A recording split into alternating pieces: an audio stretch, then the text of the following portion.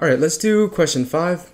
The following equation represents the decomposition of N2O5 for which the rate law is rate equals K times the concentration of N2O5. And we're told that a sample of pure N2O5 is placed in an evacuated container and allowed to decompose at a constant temperature of 300 Kelvin. The concentration of N2O5 in the container is measured over a period of time, and the measurements are recorded in the following table. So we have a table. A asks, determine the value of the rate constant K for the reaction and include units in your answer. So one of the ways that we could go about doing this is using our integrated rate law.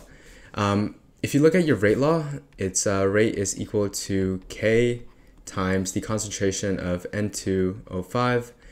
And this will have an overall rate order of first order. This is a first order kinetics problem.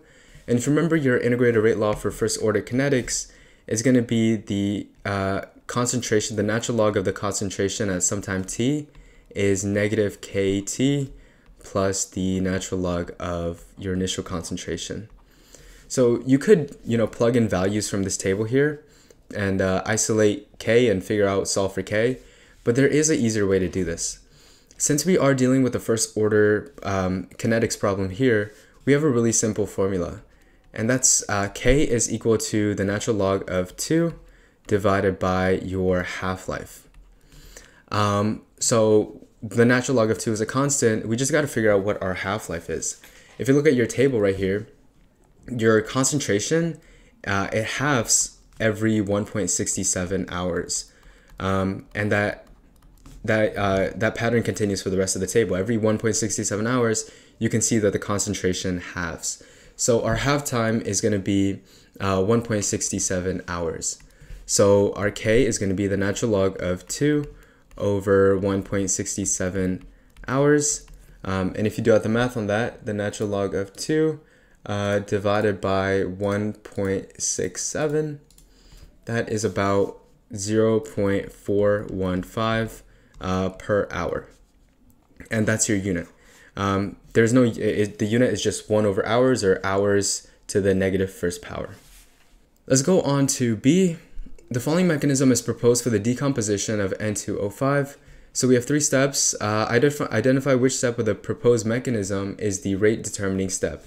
Justify your answer in terms of the rate law given. Since these are elementary reactions, we can just use the reactants as our rates. So if we write the rate law from step 1, let's do step 1. If you look, that's exactly what our rate is going to be. It should be that rate is equal to K times N2O5 to the first power. And that was our rate law for the overall rate.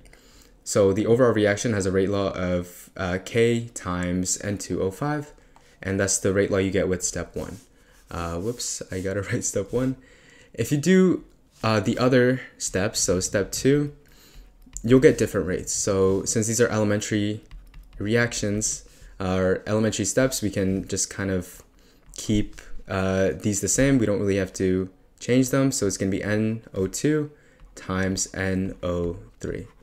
And then step 3, it's gonna be a similar step. So rate is equal to K times N2O5 times NO.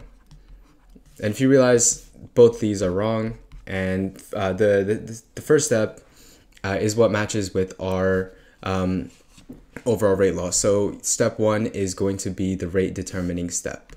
So step 1. Let's go on to part C. If this experiment was repeated at the same temperature but with twice the initial concentration of N2O5, would the value of K increase, decrease, or stay the same? Explain your reasoning. K, if you look at the equation for K is actually more of a thermodynamic constant. So our Arrhenius equation, this is the Arrhenius equation. The Arrhenius equation tells you that your K is dependent on your Arrhenius prefactor, which is kind of like a constant, your activation energy, which is EA, and then temperature.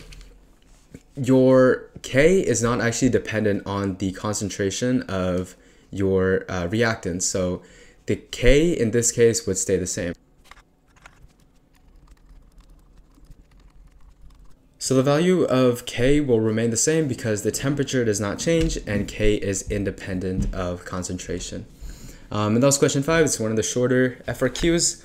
I hope this was helpful. I hope you're able to learn something. I have the rest of the questions in a playlist. They should pop up.